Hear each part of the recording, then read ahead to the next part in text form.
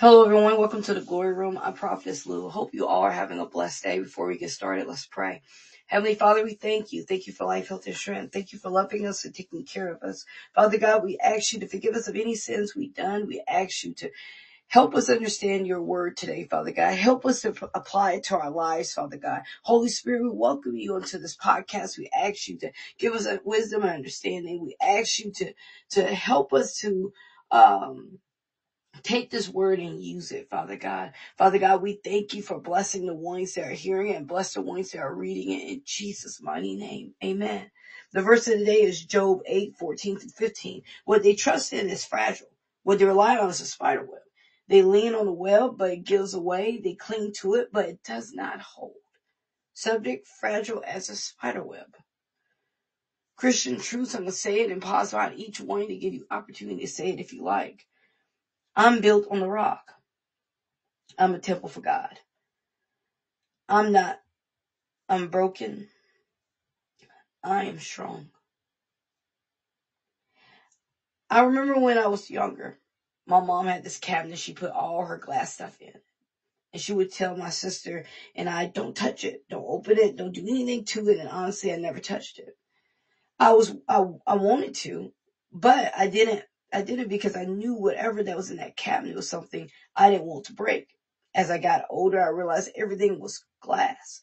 I understood that it was fragile. When something is fragile, it breaks so quickly. So you must handle it with care, because if you don't, you could just drop it or crack it. The things of this world are fragile. Not that it's precious, but they break under pressure. And what this world says is precious or what is valuable typically isn't. And what the world leans on usually breaks, because what's here on earth can't last. All this glass figurines that my mother have, even though she put them in a cabinet and she basically said, do not touch, doesn't mean they would never break, because things here on earth, no matter how far up you put it or how you keep everyone away from it, it still will break. The things of this world aren't meant to last. The morals, the theories, the things of this world won't last. But we as humans find ourselves leaning on it. The Bible verse today says it's as fragile as a web. And when we lean on it, it breaks. We can't place our trust on anything here on earth. We can place our life or anything in this world because it will break. But we can trust in and know we can trust. We refuse because we'd rather have what we can see than what we can't, which is Christ. In the book of Luke, chapter 6, Jesus was teaching to the people, and he tells them that who comes to me and hears my word and put them into practice, I will show you what they are like. He said they are like a foundation built on rock. He said that when we put everything into hearing him, we are strong. He said when we put everything into focusing on him, we can't be beaten. He said when we come to him and he will hear us, he said, I will be a rock. Verse 48, they are like men building a house who dug down deep and laid the foundation on rock. When a flood came, the torrent stuck that house that could not shake it because it was well built. He said, when we are built on him, nothing can shake us. We aren't like the people in the world holding on to the spider web, but we are like a house built on rock. We are built well. It's a house that's up the street from me. And this house wasn't built right. Every time it rained, the water builds around it. The water doesn't go nowhere, but it stands. When we are building on things of this world, everything this world has a label. Every seed the enemy plants in our heads stands with us. Why? Because the things of this world are meant to bring us down, not uplift us. We must start searching for the right way and holding on to the right way. Verse 49 says, but the one who hears my word and does not put them into practice is like a man who built a house on the ground without foundation. The moment the torrent struck that house, it collapsed and its destruction was complete. It says here that those who are built on the foundation which wasn't on the rock collapsed. It cannot stand. This is just like us. If we are too busy seeking the things of this world, we are too busy holding on to fragile things of this world, we will always break.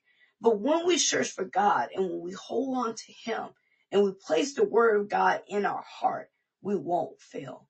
we won't be shaken. Today, if you're scared that you're not building on the right things and that your life is built on a spider web, which is the world of drinking, smoking, having illicit sex, ask God now to help you to hold on to him. He's the rock. He's the fire. He's what we need. People in the things of this world will not get us to heaven. But being built on the rock, leaning on God, we will make it if we allow the word to help us not to be shaken. Prayer. Heavenly Father, forgive us of any sins we've done, knowing and unknowingly. Thank you for watching over us as we sleep. Thank you for always being there for us. Father God, in the name of Jesus, we ask that you be the foundation that holds us, that we continue to allow you to pour into us so that we can take your word and we can apply it to our lives. Every day, Father, we appreciate everything you have given us, big or small. We ask that you help us fight against anything that's not of you. Father God, we ask you right now to be the beacon in our life, to show us how we can do your will. Thank you for opening our eyes so that we may see, and please open our ears so that we may hear. In Jesus' mighty name, amen. Reference: 1 Corinthians 3:10-11. By the grace of God has given me, I laid a foundation as a wise builder, and someone else is building on it. But each one should build with care. For no one can lay on any foundation other than the one already laid, which is Jesus Christ. 1 Corinthians 3:15. If it's burnt up, the builder will suffer loss, but yet will be saved, even though only one escaping through the flames. 1 Corinthians 3:15. 1 Thessalonians 5:11. Therefore encourage one another and build one another up, just as you are doing. 1 Thessalonians 5:11. Further reading: Joel 1:1-3 and 21. Revelations 1:1-20. Psalms 128, 1-6, Proverbs 29 and 18. If you're looking for the memory verse, the verse of the day, the subject, further reading, or reference, please check the bottom of each podcast. This ends Fragile as a Spider Web. I pray you all have a blessed day. Remember, Jesus loves you. I love you too. Be blessed. Remember to click the like or subscribe button. Thank you so much.